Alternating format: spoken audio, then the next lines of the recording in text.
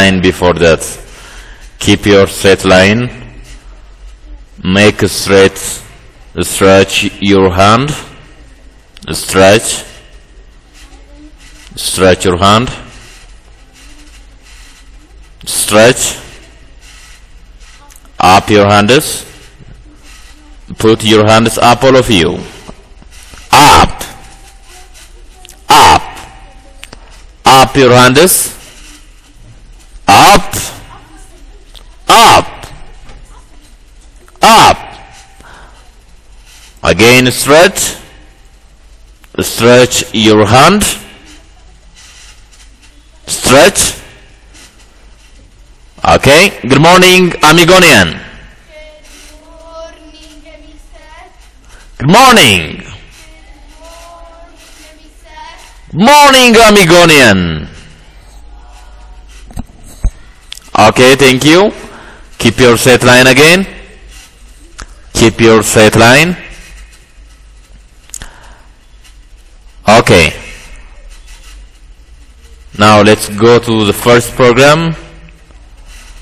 Okay. Keep your straight line. And be ready to pray after 3. 1, 2, 3.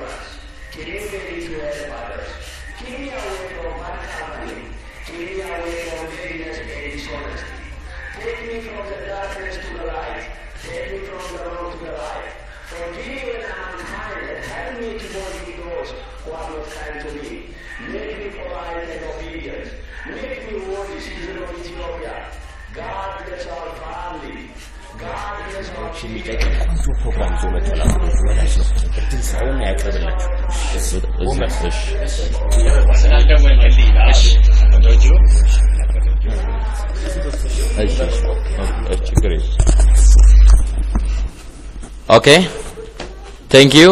Now let's go to next physical exercise. Where we follow Mr. Ahmed.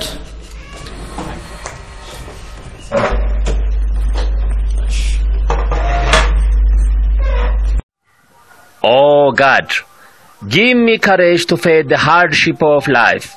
Give me courage to fight with evils. Give me courage to follow the path of truth. Give me courage to a pure mind and a pure heart. Give me courage to a noble thought and a sweet tongue. Help me to lead a moral life. Help me to do good deeds. Keep me away from ignorance. Keep me ready to help others. Keep me away from bad company. Keep me away from laziness and dishonesty. Take me from the darkness to the light. Take me from the wrong to the right. Forgive me when I am unkind, and help me to forgive those who are not kind to me.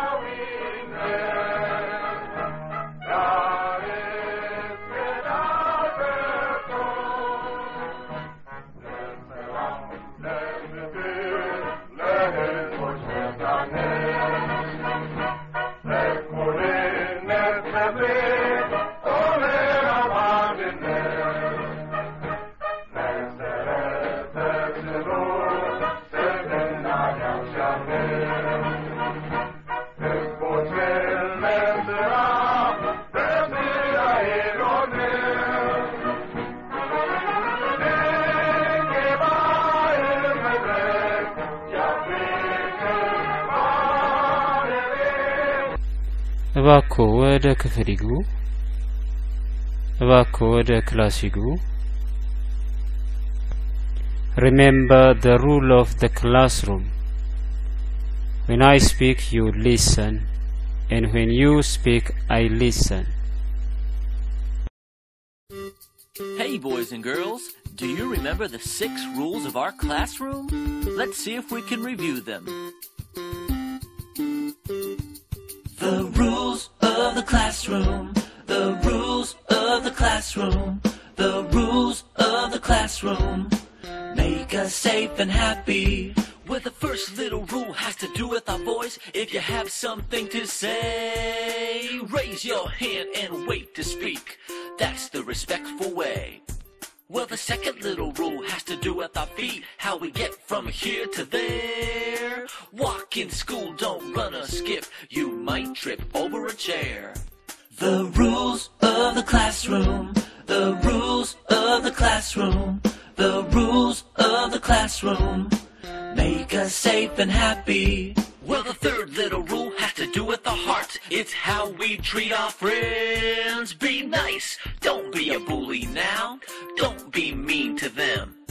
Well, the fourth little rule has to do with our bodies. Everything has its place. Keep your hands and feet to yourself. Don't touch your neighbor's space.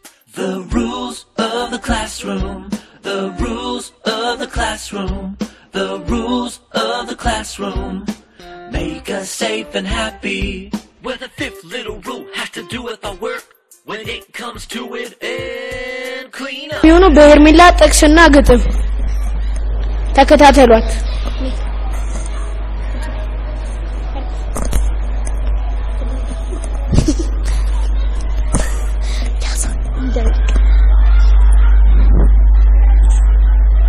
ስሜ ሄርሜላ ጀምር። ስሜ ሄርሜላ ጥላሁን ማቀርብላችሁ ጥቅስ ነው። ሌባ ከጀርባ እንጂ ከጀርመን አይመጣም። ቦክስና ምክር ለሰጩ ቀላል ነው። አሁን ማቀርብላችሁ ግጥም ነው።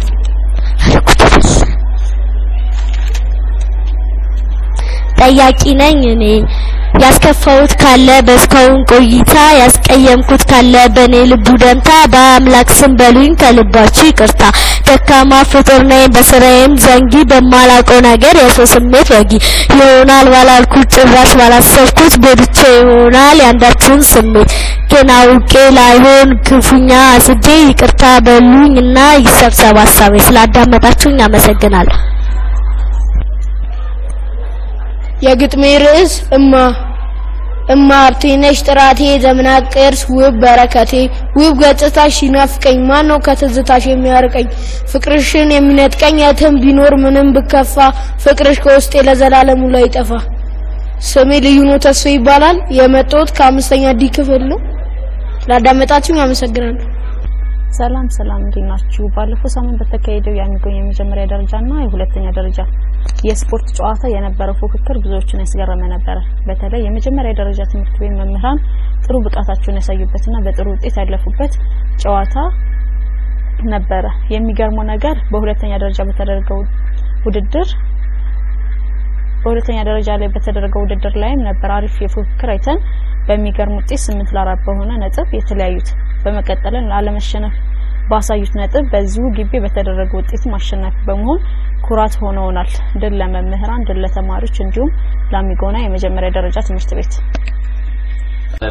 ሚስተር አህመድ እሺ፣ ሁላችሁም እጃችሁን ዘርጉ። stretch your hand.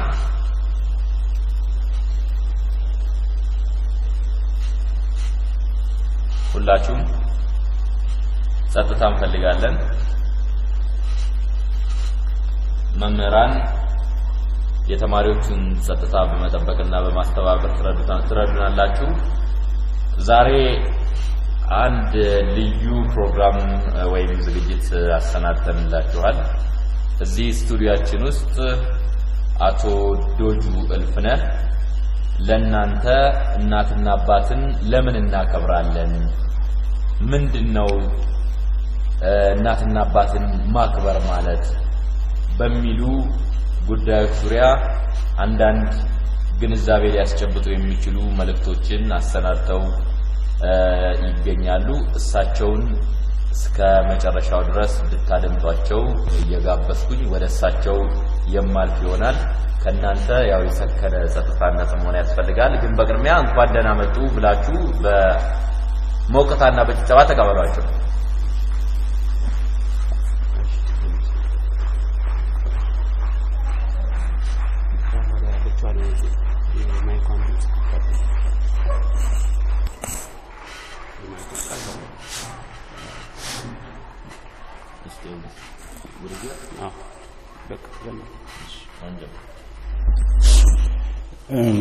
ተማሪዎች እንደምን አደራችሁ? በዛሬው ዕለት እኔ ወደ እናንተ የመጣሁት ትንሽ አንድ በጥናታዊ ጽሑፍ መልክ ያዘጋጀዋትን ምክር ለገስ ነገር ለእናንተ ለማስተላለፍ ነው። የዛሬው ዕለት ትምህርታዊ ርዕሳችን እናትና አባትን ለምንድን ነው የምናከብረው የሚል የብዙ ወጣቶች ጥያቄ ነው። እናትና አባትን አክብር ለብዙ ወጣቶች ይህ አባባል የጨለማው ዘመን ይመስላቸዋል። ለምሳሌ ወጣቷ ልጅ ከአባቷ ትዕዛዝ ውጪ በየቦታው በገዛ ፈቃዷ እየተጓዘች ብዙ ጊዜ ትዕዛዙን መቆጣጠሩን በራሷ ሐሳብ በመውሰድ አባቴ በጣም ይቆጣጠረኛል ብላ ታስባለች። 18 ዓመቴ ነው ሁሉንም አውቃለሁ ብላም ታስባለች። አባቴ ጥሩ ጊዜ እንዳሳልፍ አይፈልግም ብላ ታስባለች። በዚህ ምክንያት እንደፈለገች ትወጣ ትገባ ነበር። ይህ ብዙ ወጣቶች እንደ ልጅቷ ድርጊቱን ይፈጽማሉ። ወላጆቻቸው ክፍላቸውን እንዲያጸዱ ሲያዟቸው የቤተሰባቸውን ትዕዛዝ በቤት እንዲገኙ ቢነግሯቸው ብዙዎች ትዕዛዛቸውን አይቀበሉም።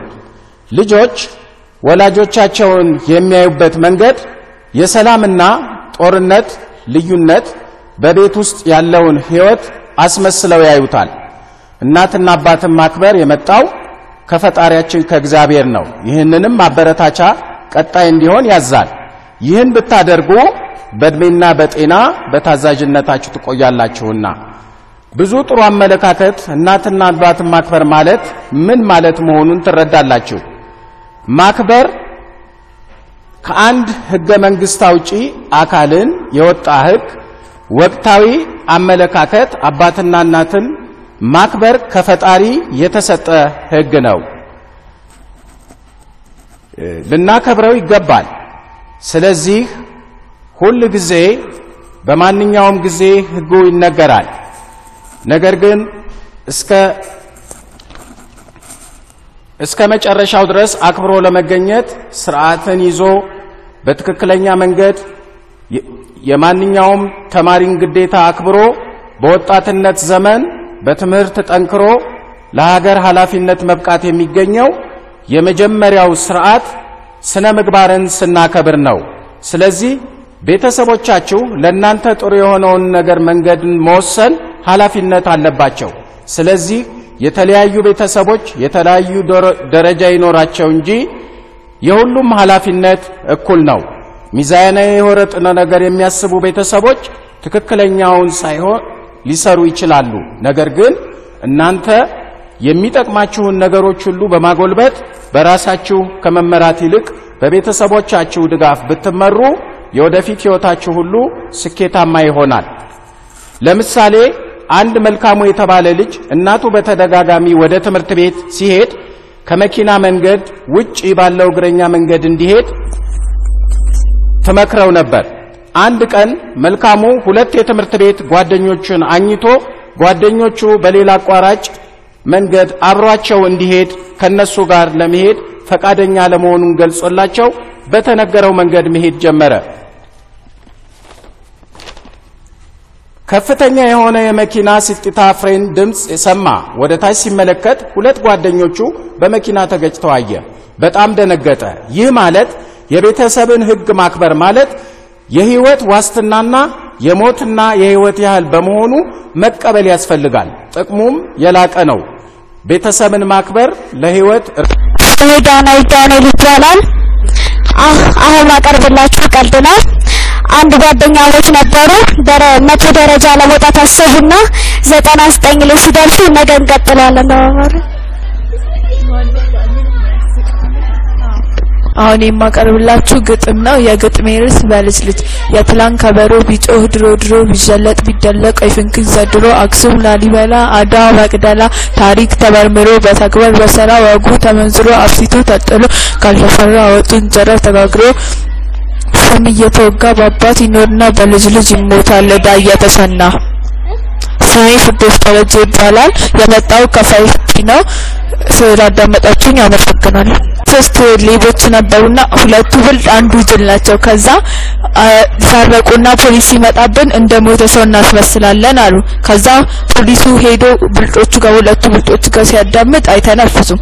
አንደኛው ብልጥ ጋር ሲያዳምጥ ደግሞ ይተነፍሳል። ከዛ አንተ እና ተነስ አንተ አልሞትክም ሲለው እሱ ተነሳና እናቴ ትሞት ወጣለሁ ብሎ ተመልሶ ተኛ።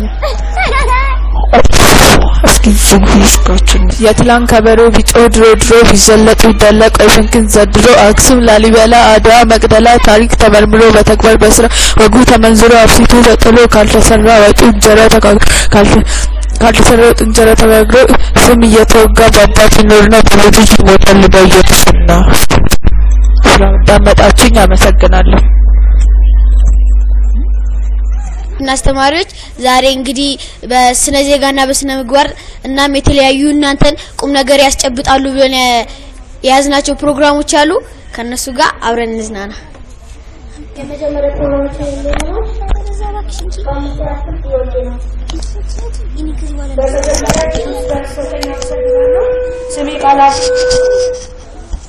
ስሜ ቃላብ ከፍ ያለው ይባላል። የማቀርብላችሁ የህብረተሰብና የስነ ዜጋ ጥያቄ ነው። ቃል ኪዳን ማለት ምን ማለት ነው? ቃል ኪዳን ማለት ምን ማለት ነው?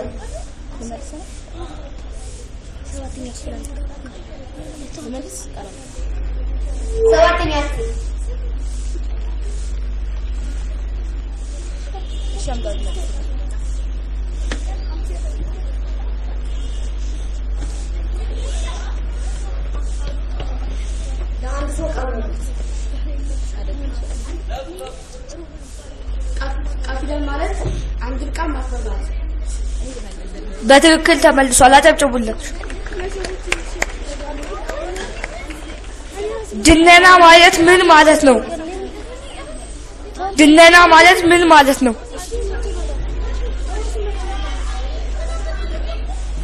ድነና ማለት በደል በሌለበት ቦታ ደኞችን በትክክል ተመልሷል። አጨብጭቡለት።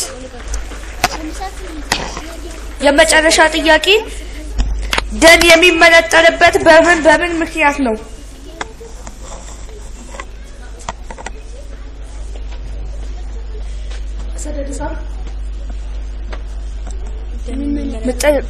ደን የሚመነጠርበት በምን ምክንያት ነው? ህብረተሰብ እናንተ መመለሳችሁ እሺ ለግጦሽ ሰዎች የህዝብ ቁጥር በጨመረ ቁጥር የሰዎች ፍላጎት ሲጨምር በትክክል ተመልሷል። ስላዳመጣችሁን አመሰግናለሁ።